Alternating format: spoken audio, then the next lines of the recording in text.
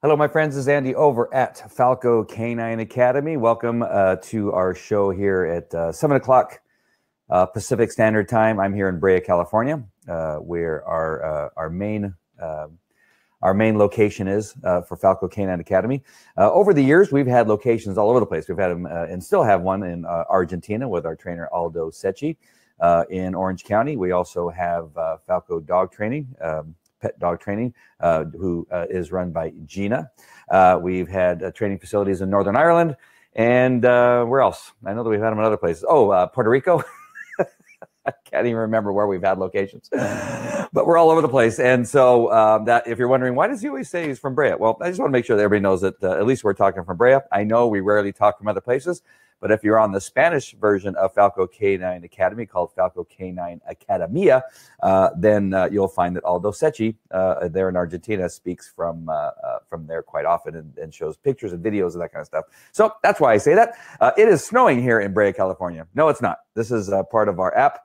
And while my co-host to my podcast called Train the Dog Trainer is not here, Cam Thompson, she thinks that the snowflakes are a little cheesy. So while she was not on the show, because she may come on a little bit later on, I wanted to get the snowflakes in and the little Christmas look. But Merry Christmas, Happy Holidays, Happy Hanukkah, and whatever other holiday that you want to call this period of time of the year. Welcome, and I hope you have a great one, whatever it is that you're celebrating. So let me go ahead and get rid of the snow. And get rid of the frame there, get rid of Santa Claus. We're going to be talking about training from a place of calm, and it's something that really kind of came out of our training over the last couple of days. I have Greg, who is here from San Francisco, training with Charlie the bedbug dog. Some of you watched the progress of Charlie over the last couple months, and so yes, now the handler's here. He's been here all week. We've been working at our training locations, and we also have Cher with her dog, Blue. I forget his name. I'm just going to call him Blue. There's something else that goes with that Blue, but he's a very strong German Shepherd. You've seen also videos of him at work, and super strong, big dog. And there is a theme with kind of both of them that it kind of created the need I felt for doing this broadcast. In regard to training dogs, that your training needs to start from a place of calm. And it doesn't matter if you're talking about aggressive dogs or dogs with just simple bad behavior or just trying to simply train obedience. So we're going to have a little bit of a discussion about that. I want to talk about, first, I'm sorry, I almost always forget this. But first, Falco Canine Academy, we want to welcome you. Thank you. I had that on there, so I want to push the button, make sure you see it. But the next thing is, as usual, I talk about this training report that if you're watching for the first time, I know we had a lot of first-time viewers from the last show in regard to the pit bull, the two pit bulls that took down their owner, and she's deceased now because of more than likely the dogs killed her. But we've had quite a number of viewers watching that, so I know we had new viewers. So just in case you are one of those new viewers, make sure, hey, Gina, both Gina and Derek are watching. Where are you watching from? Maybe I don't want to know where you're watching from. Whole Foods, maybe, or some other location like that. All right, so here's the link where you just click on that. You put your name and email address in there, and you'll get a free report on training with love and respect. It's also a way that we can communicate with you in the future, because we have a couple things planned. Gina and I have been talking, along with Cam, about an obedience competition. It's a friendly competition. There will be some prizes and things that we're planning on giving away, but we're just in the very beginning stages of developing what it is we're going to do for that competition. What else is going to be at during the day, if there's going to be vendors, if there's going to be even maybe a workshop the day before or something like that. Those are some of the things, the ideas. Oh, Derek is not watching. Oh, oh, okay. Hi, it's Gina. Wait a minute. And Derek watching. We're at my house. Sorry, I'm reading the comments here. And Derek is not watching. What is he watching? I'm confused. But that's okay. That's not unusual. All right. So, Gina, you know what? I'm going to put the link to be able to come on live if anybody wants to come on live. I've sent the the link out. So this link that you're going to see in the comments, if you're watching live and you're on the Falco Canine Academy page, you can click on that link and actually come on camera with your mic and your camera. Just make sure it's working well and you're not backlit so we can see your face and that kind of stuff. But feel free to pop on, and if you want to join the discussion, you're more than welcome to join.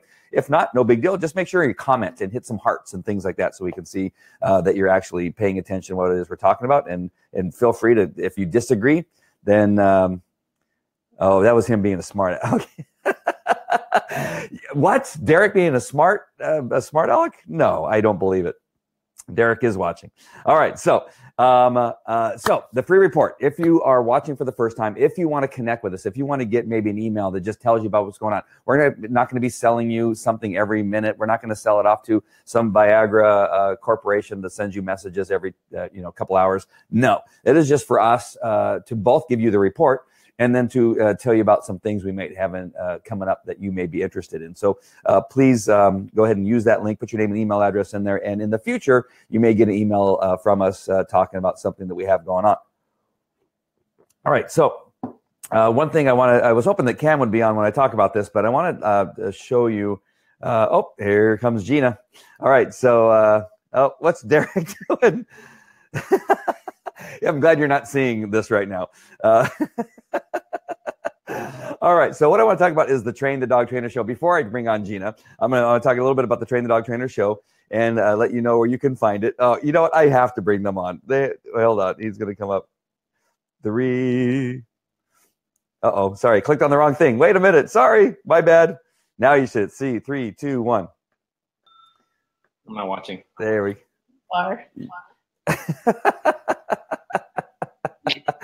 I'm proud to say that these are two of the best trainers in the whole world, our pet dog trainers. They are the masters of pet dog training and our group training classes and our privates and our in-homes and board and train. So when you want your dog trained well and you want to save your dog from any, having to be adopted out, come to us, and Gina and Derek will help you out. All right, so back to the Train the Dog Trainer podcast first. I just wanted you to see these two. Now they're being calm and they're not acting the way they were earlier, but actually Derek. But you can find our Train the Dog Trainer podcast on. There we go. Thank you, Derek. I'm going to put the link that you can find the Train the Dog Trainer podcast, and that's at iHeartRadio, and our Facebook page. I'm going to go ahead and throw in here too. And you can find it there. Hold on, coming up. And there's a link in the comment section. So go ahead and click on those and be a part of those. If you're a dog trainer or interested in being a dog trainer, you're going to definitely want to be a part of both those things, the podcast and the Facebook page. So Derek and Gina, what's happening? What's happening over there in the pet dog world over at Falco Canine Dog Training? Not much. Really, we're just trying to help people out with their dogs. That's good. Yeah. What have we been your hands doing? Are clammy. That's rude. Well, what have we been doing lately, Gina? Geez, we're actually having a little break right now, which is the holiday break. My Saturday. Yeah, he gets to sleep in this Saturday. Yeah. Well, no, not really. I've got an in-home board and train, but yeah, we started a new program. Yeah. What's pilot? We're doing a pilot program. It's an in-home. Well, we can't say board and train, but in-home. I come to your house and help you train. Yeah, but it's treated like a board and train. Yeah. Pretty much I come by a couple of times a day while the owner still gets to keep the dog, which is kind of why we say board and train, because it splinters off from the regular boot camp program that we have, the regular board and train. But now what I'm trying to work out right now, and that's why I say pilot, is I'm trying to go out to a customer's house twice a day, an hour a day, and work on some of the things she wanted to. And the reason why we're doing this new program, service dog need. So she wants to be able to get her dog to bond with her while she does this process. It's a great day, cool. Great puppy. I hate to tell you this, but you guys need to get a little bit closer, because when I go to the dual thing there, so go back a little bit and then a little bit cheek to cheek, not like that. Oh. Okay. No, I see. Oh. I see. Like that? Yeah. There you go. There you go. There should be like little lines that show you where your faces need to be. Yeah. We see it. Yeah. Yep. He keeps on trying to move. So I'm gonna probably drop you down from time to time, but stay on because I want to make sure and get everybody in here. It's going to be a little bit difficult to have two of you on the same camera, but we'll make it work. But I want to talk about starting from a place of calm when training your dog. And one of the things that we start off with in our pet dog training is we actually hardly move on the very first day, right? We stand there, the dog's supposed to sit, and we start from a place of calm. And this constantly comes into play when I'm helping people with their dogs, regardless of detection dog or protection dog or what have you. You guys are very distracting. I'm going to continue to look at the camera and not look at the screen. Also, unfortunately, my button to bring on the agenda has gone away, so I can't get rid of that lower third right now for some reason. So hopefully... I have no idea why that's happening right now, but I can't seem to get rid of it. I'm going to bring on Cam here. Cam, you ready to go? Uh-oh. Make sure you... Uh-oh. Really? Who's Cam? So here we go. We're going to have all three of you. Hey, Cam. Derek has not met Cam. No. Wow, hey. you look very Christmassy back there with your Christmas I'm cozy. tree. It's Christmas, so I'm in front of the tree. It made sense, right? It does. You know what I'm going to try? This is great. Good. This is going to be very weird, but I'm going to leave the broadcast for a second and refresh my screen because all my buttons have disappeared. I can't click on That's anything. fine. We don't need you anyway. So, it's fine. That's all right. You know what? All right. It's funny because it's true. We got this. All right. I'm gonna go away for a second, but both of you stay on. Everything should continue to work. Okay, we're What be was he even talking about? He was trying to talk about starting from a place of calm, but I joined in and you guys were talking about service dogs. Was this like a case study? Yeah, we're doing an in-home kind of board and train program where the dog stays at home with the owner, and we go in and do a 2-hour training a day, 1 in the morning, 1 at night with the owners because it's a puppy. Yeah, it's a puppy, Awesome. So we want to make sure that the dog bonds with the owner. So Awesome. it's our first time we've done it, so we're really excited. That and this is so Derek. Cool. Sam, this is Derek. This is Derek. Nice to meet you. Nice to meet you too. Yeah, that's fantastic. What a cool strategy for getting them the information and the support they need to create foundation and really get launched off on the right foot, but not lose that dynamic of bonding. I think that's super cool. Yeah. Yeah, especially because the dog's not even 18 weeks old yet. Yeah, awesome. Way to go, guys. Yeah. Even outside the box. Right? Fantastic. I don't like change. That's why Gina's here. So Gina and Derek, I'm going to drop you down for just 1 second, but don't go anywhere. Andy thinks he can regain control of his show. I can. I'm going to regain control. They're gone. They're gone. So Cam, how are you? Great, thanks. How are you? It seems like we were just talking to each other. We kind of were. We just recorded a fantastic podcast that we should charge money for, but we're not going to. And it was totally worth me like grabbing dinner, inhaling it, and then sitting back down to chat about so we could make sure that everybody knew to eagerly anticipate our podcast that's coming up. So totally glad to be able to continue the conversation. Yep. So the Train the Dog Trainer podcast is to help anybody that either currently is a dog trainer or is thinking about being a dog trainer to not only be good at training dogs, but to successfully run a dog training business. Would you agree? That's pretty much is the synopsis of what we want to do there. Yeah. And to just generally become more kick-ass. Yeah. We're developing people, right? I mean, they Yes. happen to be dog trainers, but we're really developing people. So not only are we talking about business and real world strategy and, the mechanics and dynamics of what goes on in our industry, but also like, what are the missing pieces that they need to understand about themselves, what's reflected in their business and their entrepreneurial endeavor, and then, also to really help them to expand their view of what's possible in this industry. Because so many get into it thinking they have to trade their time for dog, interactions and that they're really limited to the number of sessions they can fit in a day or what have you. And in reality, as you and I have both discovered, it's so much bigger than that. And that's really exciting. Yeah. And also the power of no. Did you mention that we're going to teach you how to say no? It's probably one of the most important things I learned. Because we're saving that one for later. Oh, I'm so sorry. That's going to be an episode. So up to this point, until tomorrow, all the Train the Dog Trainer podcasts that are up are me solo, but they're going to become much smarter and much more entertaining with the addition of my co-host here, Cam. And so starting tomorrow, you'll be able to listen to the newest podcast that we're going to put up there. There also is new artwork, which I thought was fantastic. Apparently Cam has her own ideas about what the artwork should look like. But for a while, we're going to have new artwork. You'll be able to see Cam on the artwork there. And we're going to be rolling out this new show as you know, piece by piece, but as quickly as we can. And that includes also the Train the Dog Trainer Facebook page, where Cam will be an administrator very shortly, as soon as I make her one. And we'll begin to add content. Yeah, we'll begin to add content to the Train the Dog Trainer podcast. So really important. I'm also looking down here. I'm not sure that I could ever bring Gina and Derek back on, because they are doing. I can't see them right now, but I can only imagine. I'm not even sure I want to even tackle that. All right, so let's get to one other.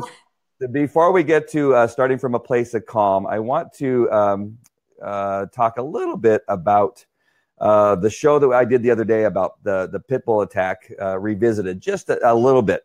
One of the things that somebody brought up in one of the comments was about did I have knowledge whether or not the dogs were neutered? And I don't. My feelings on neutering is that, and again, I don't know everything about Cam yet, so there's a good chance that she and I may not agree on stuff. There's a few things you need to understand about neutering that I can tell right off the bat are really important. That she and I may not agree on, and that's okay. And I really don't mind at all. I love having discussions where we can have one point of view and another point of view. But my feelings on neutering is that it's not the end all be all on solving aggression. It is not the end all be all on even solving the fact that your dog may be humping you or your other dog. It is one of those things I think that needs to be done, because cancer is one of the leading causes of deaths in dog, and that's one way of preventing that, one way. And also, we have too many dogs on this planet, and so it's important to neuter your dog. But in the sense that it would have made a difference in this pit bull issue, I don't think that necessarily would have been made any difference. You still have genetics involved, and when you take off the testicles, you're not changing the dog's genetics. You're just changing a small aspect of what the dog. Sometimes it slows the dog down. Sometimes it slows down metabolism, so dogs get heavy and fat. And so those things do happen, but I'm not sure it would have changed anything. How do you feel about that, Cam? I think it takes the edge off, right? So ultimately, for the majority of dogs that we see that come into training or rescues and shelters, speaking to the nonprofit side of things that I do here in terms of dog rescue, the majority of dogs that end up running into behavioral issues are of that maturing age, right? They're of that adolescent age where hormones are firing and they're distracted and they're, starting to be ridiculous and pushy. And, when you alter your dog at that point, or prior to it, you're really helping to take the edge off. You're really helping your dog to become more focused, and to not represent a potential threat socially. So a lot of times in our socials, we talk with folks in our community classes, for example, about your unaltered dog may not have an aggressive bone in its body, but that doesn't mean that when you walk it into a park scenario or a social situation, that it isn't, representing an energy, an essence, literally, of trouble to the dogs that it's socializing with. So there are certain responsibilities that you have to take ownership of an intact dog, whether male or female. And I think that when you take that out of the equation, you're sort of taking the edge off. You're giving your dog a better opportunity to maybe think a little bit more clearly, or to not have certain social stigmas against it. But I absolutely agree with you in terms of there are literal studies shown that intact or not is not a representative of increased aggression. There's so much more to it than that. And that, the most significant argument is really the health factor. If we wait a bit to spay or neuter our dogs, we do know that we've seen a reduction in cancers in females. Males, supposedly, no change if you do it early or late. And that, be careful that the immune system is strong enough, that your dog hasn't been bombarded with a bunch of vaccines and then a surgery. These things are hard on the body. So best case scenario, you do wait until that dog matures on some level and has had a chance to recover and bounce back from those hits. But behaviorally speaking, for me, I just tell my clients, it takes the edge off. Like, why wouldn't you help a dog out if they're Yeah. struggling with things like arousal, and they're really distracted and they're overly bruxating and scenting and not connected with you because of those hormones that are in place, it's at least going to maybe give you a little bit of added advantage in addition to training and relationship stuff. Nice. Bruxating. I Did you don't say want to bruxating? demonstrate because chances are you're going to figure out a way to like freeze frame or do like a boomerang shot, and that's going to go viral. No, so I'm not going to give you a visual demo right now. I was just telling, I mean, I told people the other day, I said, I just think Cam's going to make me smarter because you use words that You're welcome. I've heard. I just don't know how to use them in a sentence. All right, Gina, what do you, or Derek, Gina or Derek, do you have a thought on the issue of neutering? In regard I like to say that the only thing that two dog trainers will ever agree on is that the third one is wrong. So, I mean, He's Switzerland. No, I think there. Stand for something, Derek. Stand No, for it's something. good to neuter. I don't think I'd do it just because it would make the behaviors a little bit easier. If there's a risk of neutering or if I want to neuter because the dog's got an active life and I want to just make sure I don't come home with puppies a few months later, then yeah, no, I totally would do that. And if there was some sort of like adoption issue, if I want to get a dog from a kennel from a rescue, yeah, that's not a problem. But to just, snip because he's making me upset, that's the only reason why I won't neuter. Yeah. It's Nice. not going to answer that issue, is it? Yep. Yeah. Oh, here's a response. I guess it was Sherry. I mean, you didn't have to. So Sherry Rennie, my curiosity with whether they were neutered was based on a possible theory that it may have increased the chance they were fighting with each other over something, and she tried to break them up, and they'd redirected on her. And yeah, I mean, sure, but dogs will fight whether they're neutered or not, and so. I understand. I understand the question, and I understand that neutering is one of those things. I would like to know too, because then that adds to either what we just said or confirms what we just said, that it didn't matter. And so it is good information. So I wasn't saying anything about the question being out of line at all, because it is interesting to know all the details. Were they neutered? What's the prior training? Was there any protection training involved? And we just want to know all those things so we can kind of add it to our base knowledge of things that are going on with dogs. So I'm glad you brought that up, Sherry. I really appreciate it. Okay. So the other thing, and this is one of the things that Gina talked about, and that is the pounds per square inch in regard to the bites, and some things that were said about which dogs' bites are harder and that kind of stuff. And I know that at least the dogs we're talking about, German Shepherds, Belgian Malinois, Rottweilers, pit bulls, and the other dog that you brought up, I already forgot the name of that breed, but they're it's strong and it hurts, and there are some dogs that are more readily to let go after they bite, and some that aren't. And so I think a lot of damage is caused in trying to get the dog off. Now, my police dog bit 78 people on the street.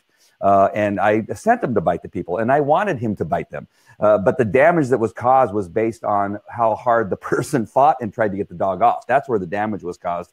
The bite itself generally was a bite, 4 punctures on the top and the bottom. And as long as the person didn't fight too much, we were able to get the dog off and there wasn't damage. The damage comes in the dog not letting go and the attempt to get the dog off. So you got to be very careful. When I'm training a police dog or a protection dog, or even an aggressive dog, I always give instruction. I say, if your dog bites me, please do not panic and try to rip the dog off my arm or my leg or my butt, which is the case. I got bitten in Huntington Beach by a pit bull on the butt.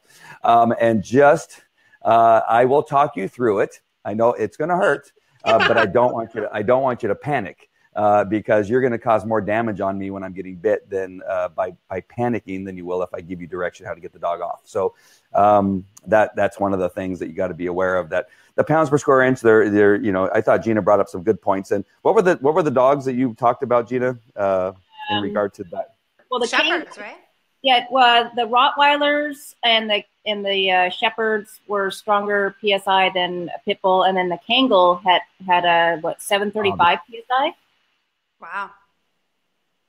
The Kangal, is that what you said? Turkish Kangal. Kangal? Yeah. Oh, okay. I'm not sure that I've ever come across for those. perimeter guarding here. There you go. First time I've ever heard. Can you train me up a Turkish Kangal, guys? I think Jeff has one of those, doesn't he? Yeah, he recommended it because we have 10 acres here. Yeah. So great opportunity for a dog to have a really good job to do in terms of perimeter guarding and livestock guarding. And but I wouldn't even know where to begin sourcing a good dog for that purpose. So I'm going to count on you guys to hook me up. Oh, goodness. All right, very cool. All right, so let's get into the training. I'm going to make my screen solo. You guys are still going to be on, so you can comment anytime you want. But I'm just going to kind of frame what it is that I'm talking about, and then I'll bring you guys back on to kind of, chime in onto different aspects of whatever it is you want to talk about. So over the last couple of days, I've been training 2 dogs. One of them is a bed bug dog, and one of them is an explosive detection dog. And I'm constantly reminded of how people can increase either the anxiety or the energy of the dog just based on how they're handling the situation. And if they're trying to get say a dog has a ball in his mouth, in the case of the explosive detection dog, that this dog is very desirous of the ball, wants to bite it, wants to, if you try to get it out of its mouth, he wants to pull back and fight. There's a string on the ball. And the trick of getting to a point of where you can train the dog to release on command is not in all the activity of trying to get a hold of the dog, wrestle the dog to the ground, trying to get your hands on the ball. The more all of that happens, it increases the desire of the dogs to keep the ball, right? And it actually enhances the dog's, play instinct or prey instinct or whatever it is you want to, or even the fight. There could be aspect of the dog desiring to fight even more with you, and it really causes you more grief. So if we change that over into obedience, and we really want to start to get obedience out of our dog, quite often in our group training obedience, that very first day when we bring about 10 to 13 people together on a field with all their dogs, there's quite often a lot of anxiety, not only in the dogs, but in the human beings, because now they're coming into a group environment. They don't want to stand out as being the bad dog parent, and they don't want their dog to embarrass them. And so you have this energy of tenseness and kind of anticipating their dog embarrassing them. And so the very first exercise we do in training our students is that we want them to stand still, and we simply want to get their dogs into a sit, and we don't want them to do anything else. And I started this back whenever it was I started. It was a long time ago. And because I felt that it was really necessary to bring both parties, the dog and the human being, into a place of calm so we can begin the process of teaching them where to go from the place of calm. Because so much of when people come to us is because their dogs have either knocked them over, knocked somebody else over, bit somebody, or drugged them down the street because they were chasing after a skateboarder, that they're there and they're very emotional, they're very nervous, and so they want to quickly try to do something, and you see people getting very handsy with their dogs, trying to move their dog around and trying to force that dog into a sit position, and it becomes a little bit of a wrestling match, and then things go completely out of control. And so our encouragement is to get people in a place of calm, and if we need to, we separate them from the rest of the group, because it's sometimes just being in that environment can be too stressful if they have a dog on either side of them and their dogs are growling or barking. And so I always want to remind people that you need to come to this place of calm. Go to a place where you can relax and not be distracted by a bunch of people walking around. If your dog has dog aggression, the last place you want to train necessarily may not be near a dog park or near Petco, PetSmart, or at a very busy park. And so finding that place of calm is the place where you need to start. Now, to get past the aggression of other dogs, you need to work up to where now you're doing obedience in front of dogs.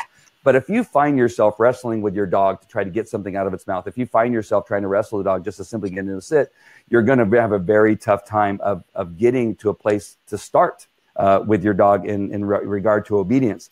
And so what I wanted to talk about let's talk with Gina and Derek first. What are some of the things that you do to get people to relax?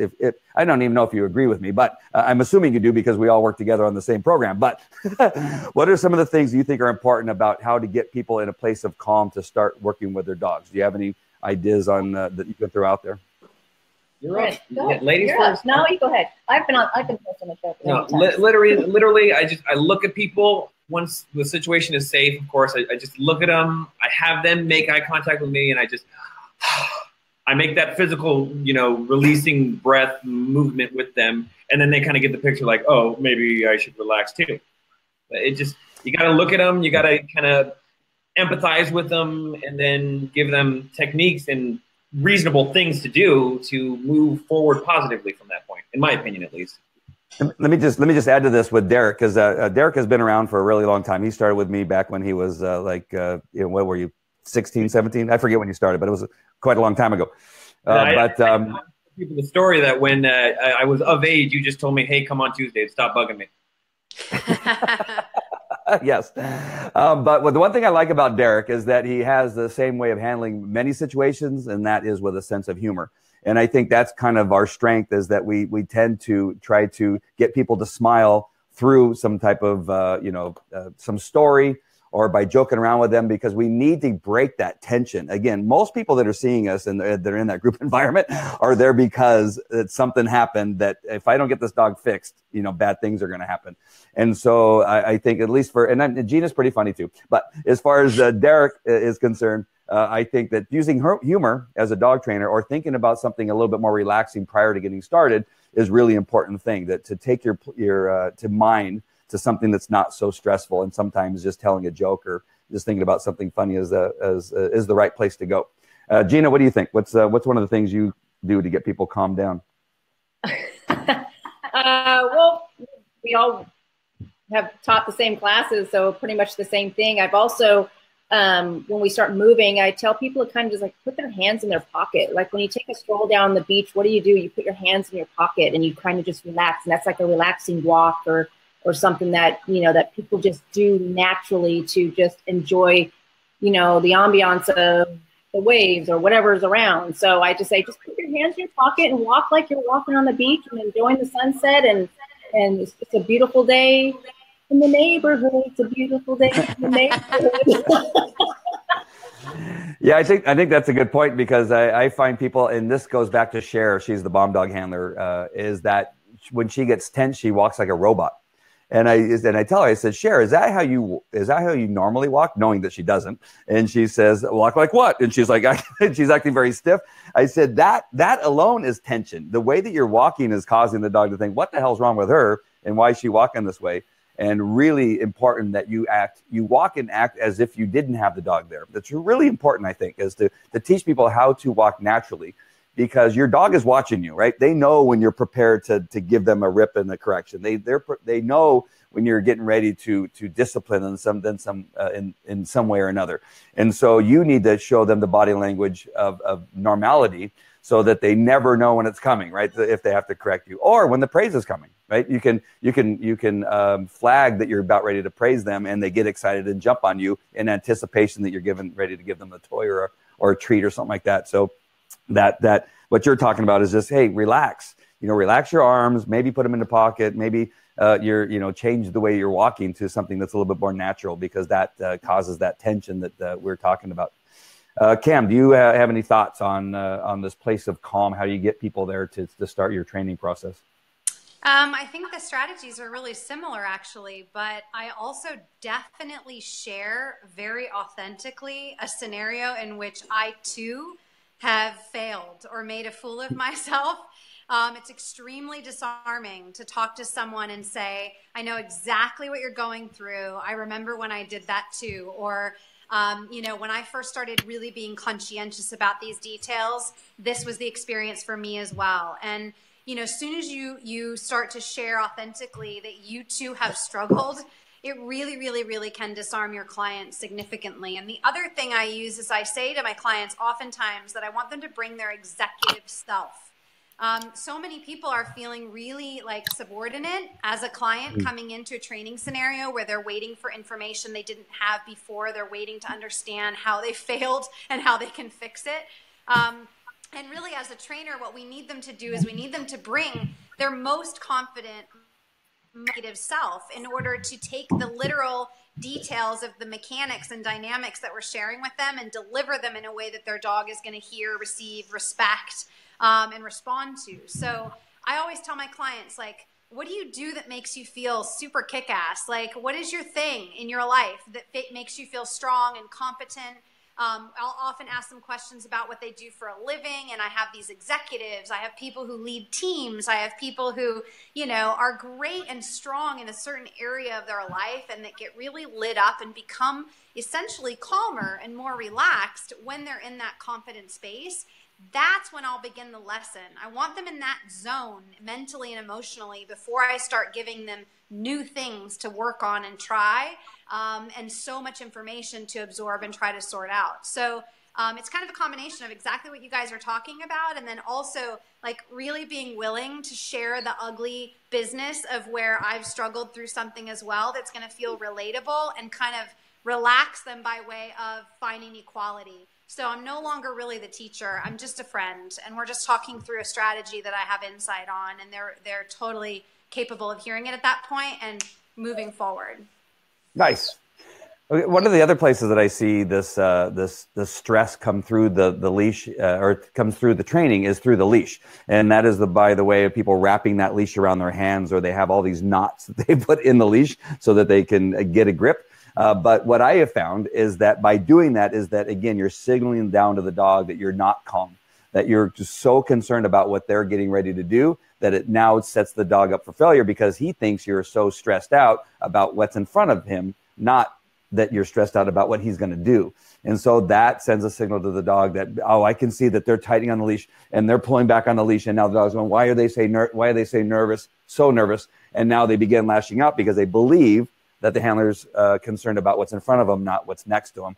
And so that one of the things I do is I get people, you gotta put some slack in that line. Let's get that thing unwrapped out of your hand. I show them how they can hold on to it almost more powerfully with their thumb through the loop and then holding on to it in a fashion that's not this wrapping, right? around their bodies and around their ways. I'm going to hold on to this dog. That shows them, the dog, that you're calm because now you have the slack line. And just simply having a slack line can change everything.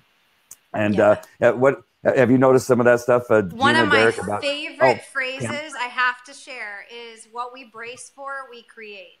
So as soon as I see somebody doing something like that, they don't mean to, they don't want to, but it's exactly as you said.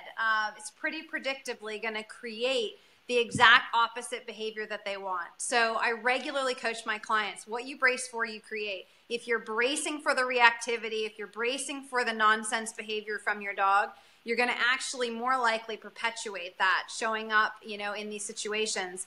You've got to distance yourself. You've got to buy yourself some seconds to give your dog a lesson and allow your dog to make a mistake away from you, and that not having that leash wound up around your wrist and so tight is gonna allow you to have that conversation. So no bracing. What we brace for, we create. Wow. I wish I would have said that. But Gina, you look like you were gonna comment on this. It's fine. No, I was gonna say is you know, we get a lot of dogs that have been rejected or kicked out of other academies or, you know, store training, as you can see. Are we allowed to say PetSmart? Nope. No, we can't. Nope. No, we're not. So, you know, just the fact that the humiliation of them, you know, getting kicked out of another class and coming to a whole new class, and, you know, you got 10 other people, and, you know, they come in really nervous and apprehensive of what to expect, and you know, so it's really those are the people that we really try and, you know, decompress and just say, don't worry, everybody here, all these other 9 people here are here for the same reason, so don't worry about it. Yeah. One of the things that Derek, did you have anything to say about that? Sorry, didn't mean to. Gina wraps it up in a bow. That's why I love working with her. All right, cool. And so one of the things that I try to do to show them is, I don't do it very often, but if I think this is going to make it a significant point, is I take the dog from them and show them the difference between how their dog reacts when they're with me as a dog reacts with them. And it's almost magical. And I at least try to wait for the right moment to make the biggest impact, because I can see that the biggest reason the dog is acting out is because of whatever it is they're doing. It could be the way that they're pushing the dog around and shoving him with their knees. It could be the way they have the leash wrapped up in their hand. And if I've talked to them 3 or 4 times to stop doing that and they don't, then at the point that I think they're going to pay the most, the moment that they're the most frustrated, when their hair is in front of their face, when they're sweating, when they're, just getting ready to give up is when I'll take the dog and then show them that, here we go. This is what it looks like. I'm going to give you a loose leash. I'm going to go do some obedience. I'm going to make their dog do things that they never thought their dog could do in just a matter of minutes. And it's not because I'm special. It's just really because, like all of you, you've been doing it for a really long time. And we know we're not intimidated by dogs. We're not, we're not usually afraid about getting bit, because most of us have been bit at some point or another. And so that doesn't come into play. And so because we're a little bit more calm and more confident in what we're doing, the dogs instantly have a change of behavior. So it's one of my favorite things to do, because I just see it in the face. I go, oh, how did you, what? He's never done that before. But it just really comes because of the energy that we put off in the body language, what they're showing. Do you ever use that technique, Derek? Well, I'll tell you right now, I still get customers that say, oh my gosh, Andy took my dog one time and then he totally tranquilized the dog or something. I do whatever. Cam, I saw you shaking your head. I am so into my dog nerd cult. It's not even funny. So I take the dogs all the time and create the magical moment. But the way that I look at that, again, to like put it into Cam terms, is see one, do one, teach one. So I really like to demonstrate it so that my client is seeing it. Now they do it, and then I want them to on go. Your whiteboard. No, we need to get this on a calendar. You need like put these on your whiteboard. That's what that whiteboard is for. Yeah, there you go. Come on. Notes. This is a writer downer, Andy. Yeah, say that. Say it again. See one. See one, do one, teach one. See one, do one, teach one. So a really good example of that is all of my graduated clients. Generally, we're a board and train company more than anything else. We don't do a lot of classes or one-on-ones. We do almost none. Our classes are free. So at our free community class, our established clients, our graduate clients come into the program to proof their dogs, to practice and continue to enhance the dog's behavior. And then their job, their expectation, and it's clearly articulated to them, and they're super passionate about it, is to pay it forward by helping the people who are attending the class that have never worked with us before. So those might be foster families that have a dog from another rescue. They might be locals who are struggling to get solutions and they're at risk of losing their housing. We provide that free community class every month to get information out there to people who really need it, to keep dogs in their homes. That's part of our rescue work, because we want to see less dogs coming into our rescue. And so our established clients are really integral part of the process. In that class, I got Kai coming and going, in that class where they're meant to pay it forward and to share the information, their success stories, to communicate how the value of the training they've been through and of staying the course and doing the work at home. So if you've got somebody who saw me handle their dog first day, take the leash and create magic, and then they go through the work doing it themselves, and now they teach it to someone else, it's really locked and loaded in there, and I don't have to do a whole lot of support after that. It's pretty darn cool.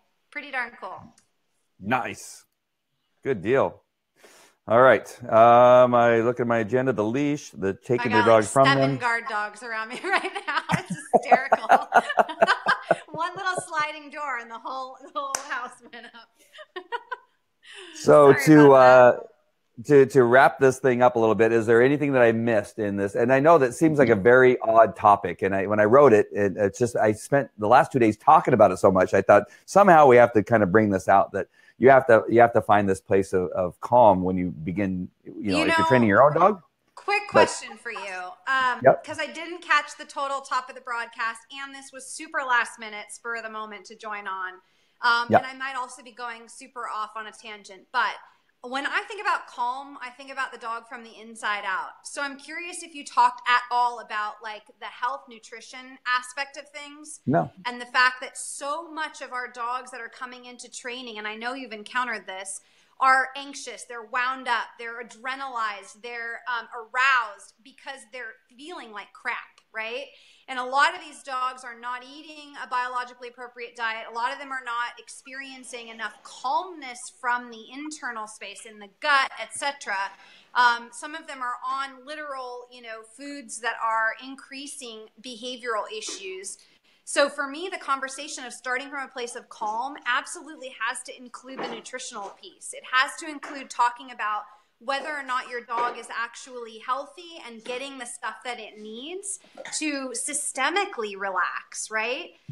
So I talk a lot about that with my clients too, and I'd really encourage your listeners to be thinking about that as they approach like an overhaul with their dog. That a lot of stuff is changed by an approach on behavior, but there's a very significant piece too that we can't not acknowledge that has to do with, if your dog doesn't feel well, they're not going to perform well. So really taking a look at educating yourself around nutrition and biologically appropriate feeding, and whether or not your dog at their age or their their energy output and so forth are getting what they need to feel satisfied and calm naturally, because that definitely is something that we run into as being a factor here for us with our clients too. Good point. Gina, Derek? No, very good point. I didn't even think about that. My gosh, I should have thought about that. Well, we do have a program called Feeding Your Dog Raw and Natural, which I'm going to put in the comment section. You're welcome. Just click on that link, and I have a series of videos where I teach you how to feed your dog raw and natural, which is a great way of getting the nutrition that your dog needs. And also, good stuff. Finding a good natural dog food that has human grade ingredients, making sure that you don't go cheap on your dog food. I know that it's at times I'll mention science diet and that kind of stuff. I'm just not a huge fan, and that's just who I am. But I like the open farm dog food. I have like Blue Buffalo for many years, but there's been some talk lately about it. But you're going to have to decide for yourself. And some of the other dog foods, I think you just got to do your research. If you go to a good natural food dog food place, I'm sure you'll find some really good food. But you just want to make sure that it's human grade ingredients and they have the proteins and the ingredients, and stay away from the grains that your dog could actually use. So that's really important. And good proper exercise for your dog is super important. And yeah, that's it. So I just want to know if there's anything that I missed. That was a great point, and that's why Cam, you're my co-host on my show, and Derek's not. No, just kidding. I'll accept that. I'd be terrible. I'll be honest. Just kidding. He just likes to anything make else? problems for himself. Yeah, he does. You feel only a beer. I know. You think this is coffee in this cup? Okay, so Cam, I got a question for you. In regards to when you talk to your clients about healing from the inside out and starting with nutrition, what is the percentage of your clients that actually do? Because a lot of it comes down to budget, right? So a lot of people say, I don't have the money to change, from pedigree to raw and do all that stuff. So how do you, because that's what I kind of run into too, because I kind of do a pseudo, raw diet for my dogs. But not everybody can afford that. So what do you do in that case? How do you convince them? Do you convince them, or do you just take a different route? Yeah, great question. I never try to convince anyone of anything. So for starters, convince is not in my vocabulary. Enroll may be in my vocabulary. And I do certainly try to enroll people in an understanding that they need to just get creative potentially, or that if they truly do have a limitation financially, that at least they can do research on the commercial pet food industry and understand how to supplement pet food, kibble-based diets in order to make them more complete and more balanced for their dog. So in a conversation about what I think needs to happen with a particular dog, I'm definitely going to prescribe and recommend what I believe in, which is fresh or raw feeding. There are multiple ways to go after that, and some of them don't have to be that cost prohibitive. They may take a little bit more work or planning, but it's actually less expensive when we talk about it from the end of the veterinary care and the loss of life and quality of life, right, and work our way backwards. So I talk about it in relationship to human, nutrition. We know we feel better, we perform better, we live longer.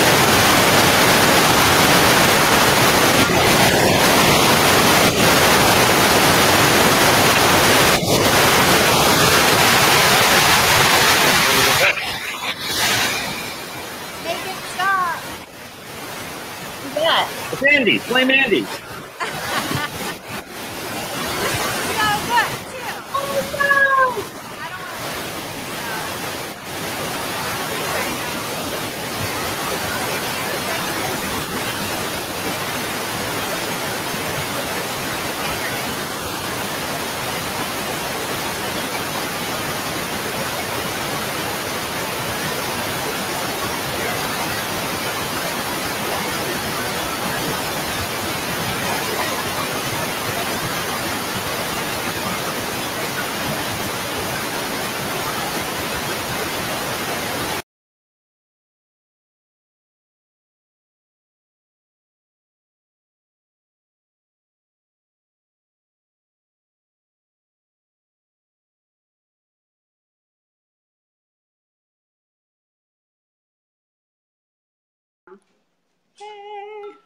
Betta?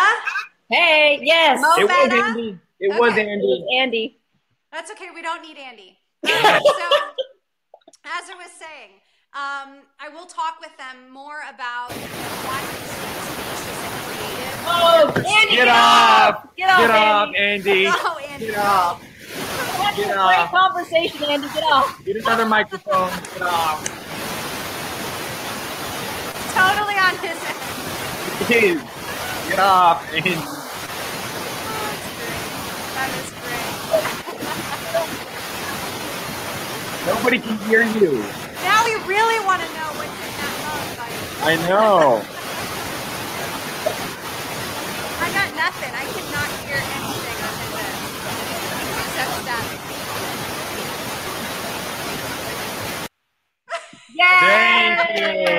Thank you, Cameron. As you were saying. As I was saying, so I think one of the key components is just to really sell them on process, right? And if you really help them to understand why they would apply the same concepts to themselves and how they feed their kids, or an overhaul they've needed to make in their general health, they're going to be able to work harder and become more tenacious about solving this issue for their dog, right? So I definitely approach it from that standpoint. But if it truly is about, they have 5 dogs, for example, and God bless, that's expensive, then I will talk with them about the fact that there's still information that they can glean to understand kibble and healthier, USA made, purer protein, higher protein, right? And the things they can be adding to their kibble to complete that diet where it goes rancid too fast, and buying huge quantities is not usually an advantage, and adding fresh fruits and vegetables. We now know that doing that like 3 times a week decreases cancer by something like 80%. It's ridiculous.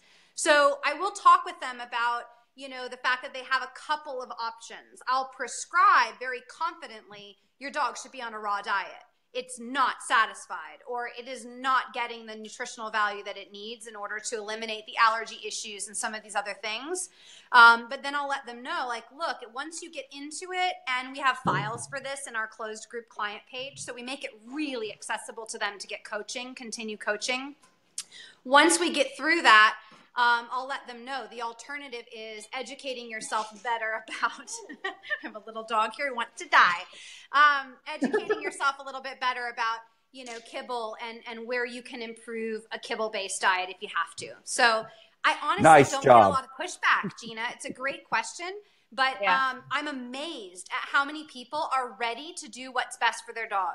So many of our clients are so eager to understand what it is that they're missing about the pet food industry, why their dogs' coats are dull or excessively shedding, why their dogs have gas and, itchiness and all these different things, right?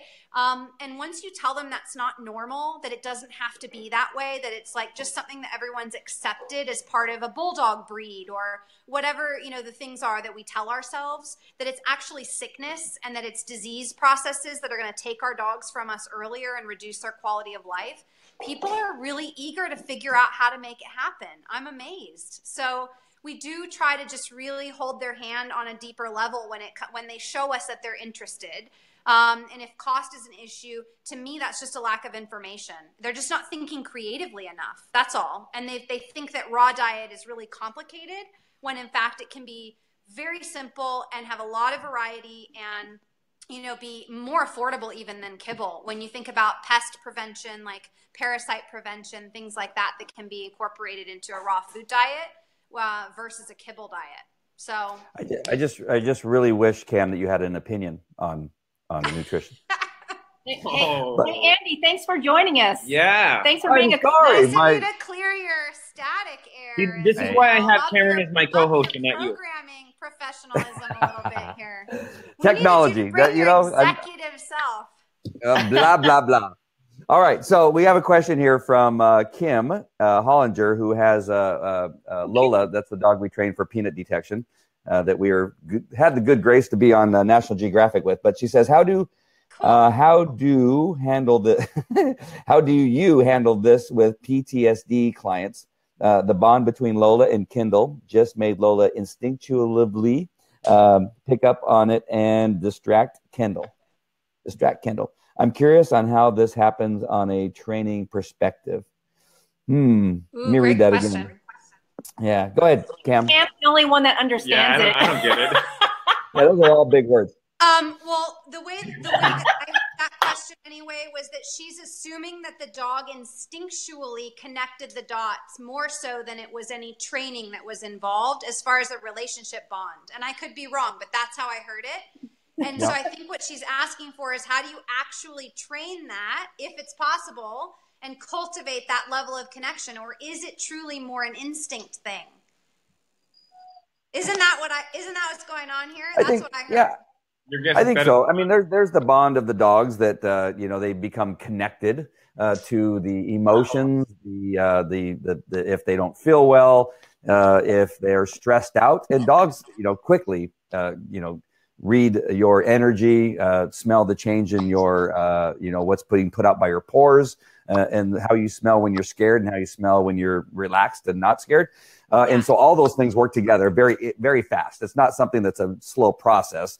Dogs just know, right? They can look at somebody and hate them just at the moment they meet them because of all those things happening all at once. So when a dog gets really close to their handler, and Kendall, that if you don't know, she has an extreme case of food allergies, that when smelling the wrong things, she can be put in the emergency room and need her EpiPen. So, the dog became very protective of her in a lot of different ways. But yeah, I think that what you're reading is that I think that it's just the relationship between the dog and the handler in a lot of ways. I think obedience in that case is super important. It's like a dog that's aggressive or fear aggressive. That's where obedience becomes more important. And what happens was that a beer can popping? That when a dog is overreactive because of how their handler is becoming fearful, the obedience becomes way more important. And sometimes we end up coddling dogs that are showing fear or concern about us, as opposed to having the dog go into obedience mode. What's happening in the background there that I don't know? There's a fire being made. It's so cozy. You want to see it? Yeah. I'm not kidding you.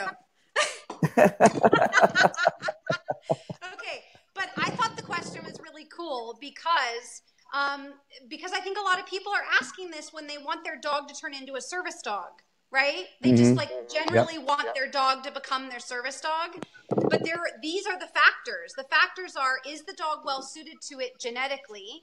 Does the dog naturally lean into the role and fulfill that relationship connection naturally? And then can we enhance it and draw it out with training, right? I mean, to me, that was like a really cool question to come up, because at least for me, I run into clients all the time who want to cultivate a service dog out of a not service dog.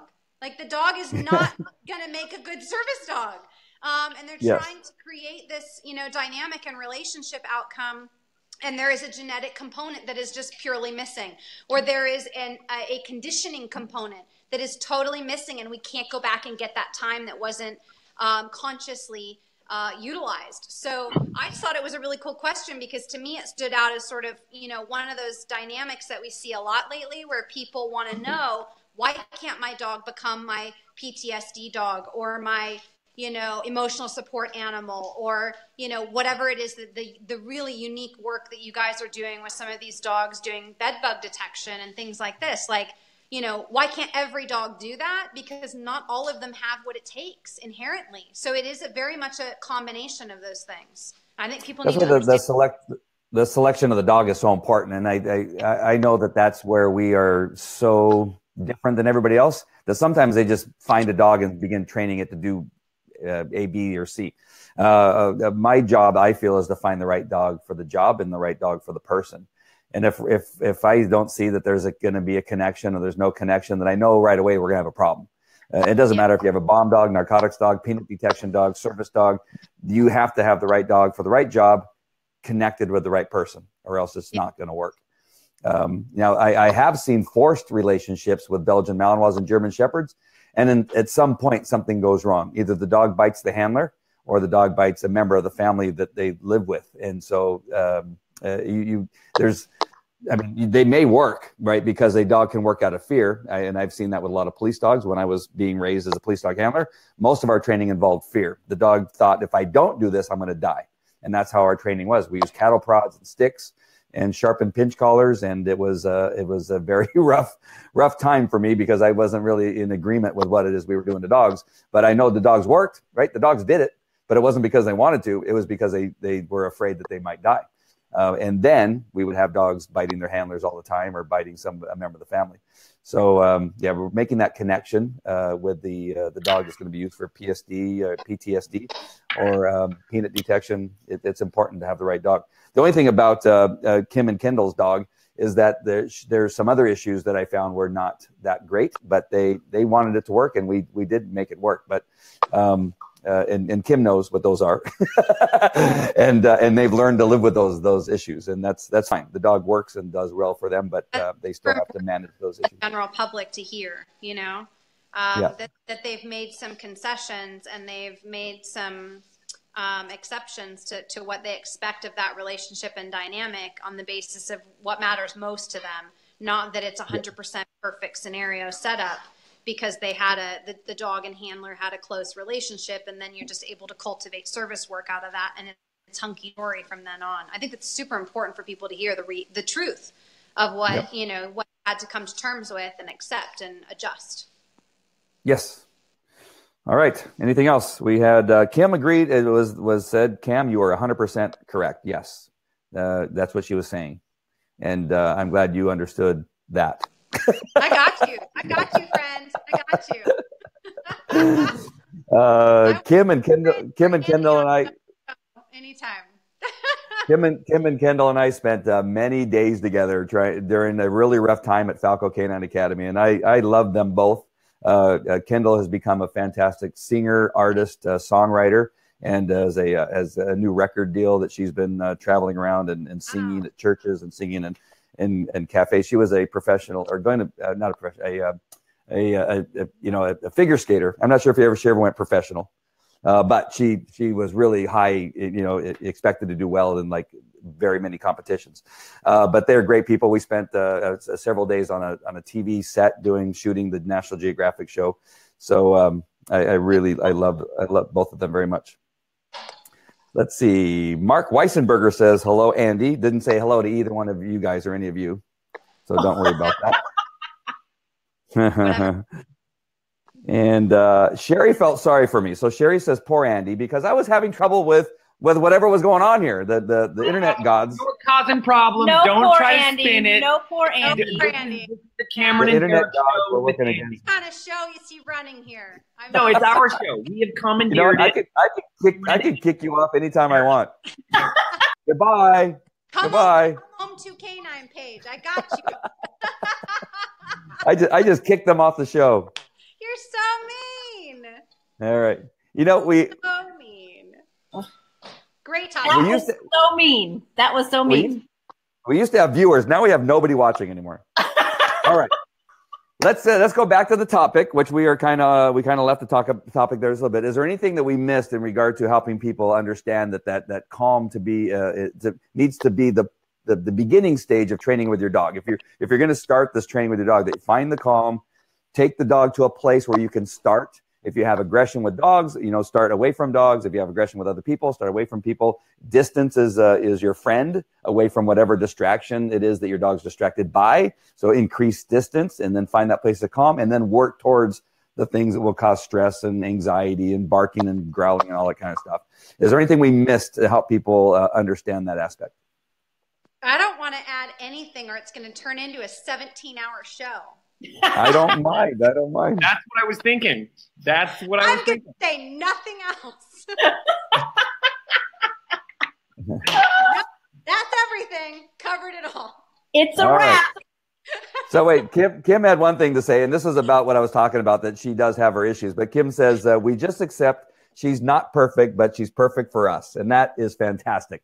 And I have to tell you, they have some great success stories. In the audience went, oh, but I got to tell you, I love the text messages I get from Kim, and she says, "Oh my gosh, Lola had another incident where she alerted Kendall to the presence of peanuts in the environment, and the stories she has are amazing. We should just have her on a show someday to share all the stories.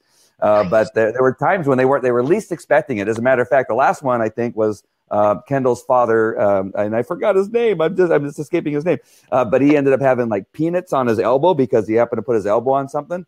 And the dog kept going to him, and he's like, well, stay away from me. What are you doing? And the dog, eventually they determined that he had brought home some peanut butter on his elbow or something like that. I think I'm pretty close to the story, but it was amazing, the story she told me, that this is like, and then Kendall actually started to show a little bit of like nauseousness, almost that she was beginning to have an attack. And then they were able to put the two together. And the whole time the dog was trying to tell him, hey, I tried to tell you, he's got peanuts on him. You listen to me. So it was pretty good. We have another question here. Are you ready for another one before we leave? What do you think about using a basket muzzle as a tool to take away some of the anxiety from the owner if they feel confident their dog can't hurt someone? Yes, well, I think it's a good idea. If the dog is muzzle conditioned. Yeah. If the dog is not muzzle conditioned, you're going to add a whole nother shitstorm of struggle on top of everything else. Thank you, Cam. Thank you. I knew I liked you. Drop the mic. Yes. Where's my mic? Oh, it's on your mic. You're doing it. You're killing it, man. You're killing it. Oh yeah, you can actually increase anxiety and stress in the dog by putting a muzzle on them. So be careful on how you're doing it. What we do, and just kind of give you an example of one of the things that we do to introduce the dog to the muzzle, is that we make sure and have the dog's favorite treat on hand. What I really like on a muzzle is to take the pepperonis. I know that pepperonis are actually not that great of an ingredient, but the pepperonis fit through the little holes in the muzzle, and you put that through the hole, and as the dog puts his face in the muzzle, he can take little bites of that treat. I don't strap it on. You don't strap it on. Yes. Don't strap it on. Don't strap it on. Don't put pepperonis in the hole. Hold on.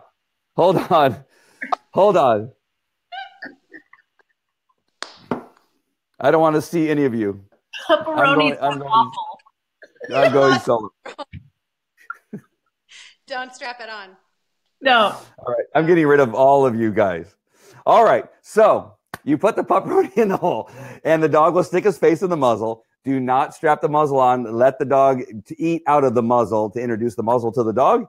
And then as the dog begins to put his face voluntarily into the muzzle, then you can strap on the muzzle and slowly introduce the dog. That's one way of doing it, regardless of their laughter and they're making fun of whatever it's talking about. That is the way we did it for years, and it went way better. And the dogs actually wanted to put on their muzzle and didn't pull away or try to shake it off because they knew that it was a great place to be because they got their favorite treat. And pepperonis were fantastic for training that.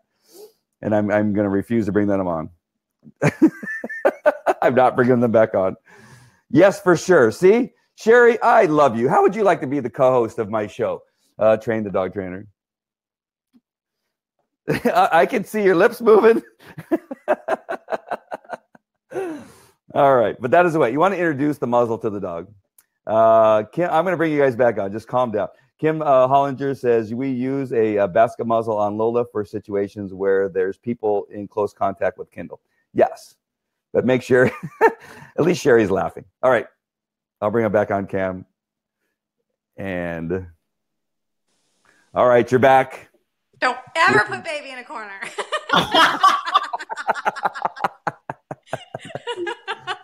Oh, I couldn't get to it. Oh. At least Sherry thought it was fun. We lost all of our viewers. Oh, That's just great. That's because you kicked us off. You can't put baby in the corner. That's right. Well, right. just so you know, we have 133 people watching, just so you know. Fantastic. You said we lost everybody. Of course What is we it? do. Those are our people. Gina and Derek and I drew them here just to love ourselves, just the three of us. While you were strapping on something. I'm afraid. And eating I'm afraid to ask if there's anything else. It was indecent.